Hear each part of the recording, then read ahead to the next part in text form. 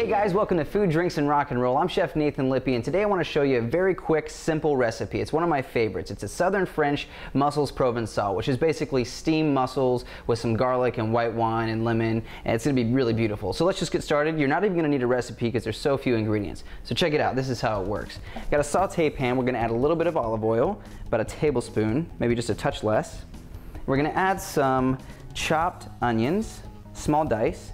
And now we don't want to caramelize these. We want to keep them translucent with no color. Then we're going to add our tomatoes and our herbs. Today we're using some fresh oregano, fresh thyme, and fresh parsley.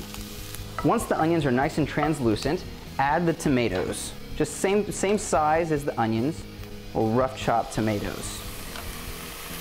Right now we're also going to add about a half a tablespoon to a tablespoon of chopped garlic. If you like more, go ahead and add more. You know what, I'm gonna add a tablespoon. I'm gonna go for it. I'm in a saucy mood. Let this cook for just about a minute and a half, then we're gonna add our herbs. I have my oregano and thyme, and we're also gonna add some parsley. A lot of people look at parsley like a nonsense herb. I completely disagree. It's actually one of my favorite herbs. Now there's a lot of flavor in the stem, so I'm not gonna pick the leaves off. I'm actually gonna chop it right off the stems, just like so. So now I have my thyme, oregano, and parsley. I'm going to do a nice rough chop on all of my herbs. Once you have a nice rough chop on your herbs, add them to your onions, garlic, and tomato. Now let this cook just to toast some of those natural oils in the herbs. Oh, it smells so good. I wish you could smell it. I'm going to show you a neat little trick to show how to check for freshness in your mussels.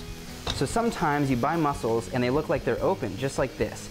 That doesn't necessarily mean that they're dead. Sometimes it does, and if that's the case, then you don't want to buy them, but sometimes you can just tap on them and watch them close up. If they close, that means they're sleeping. If they don't close, like this little guy, that means they're dead. We don't want to use any of the dead ones. Let's see this guy. See, he's just a little bit open.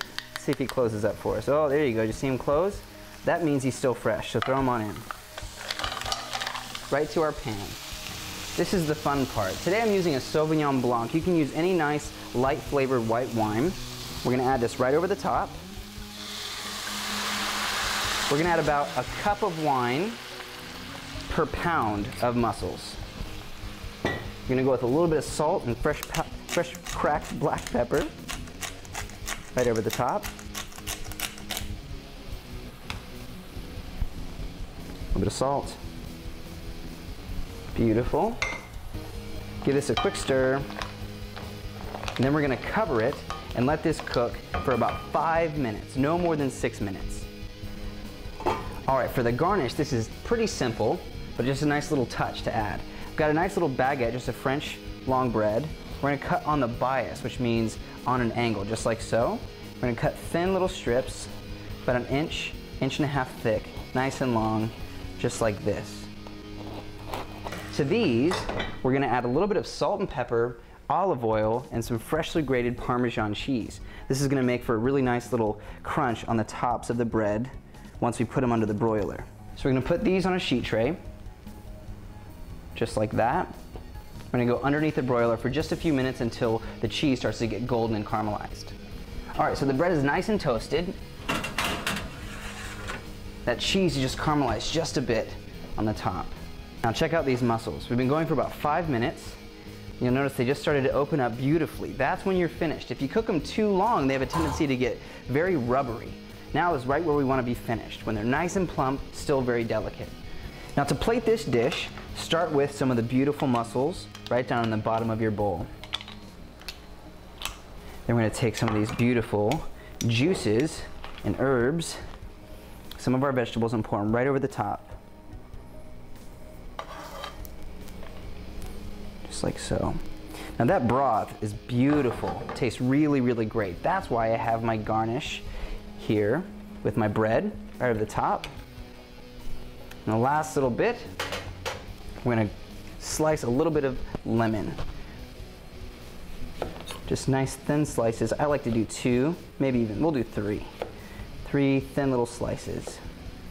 Just like that. Make a pretty little fan with them.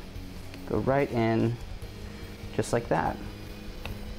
Now the white wine that I was using was a Sauvignon Blanc.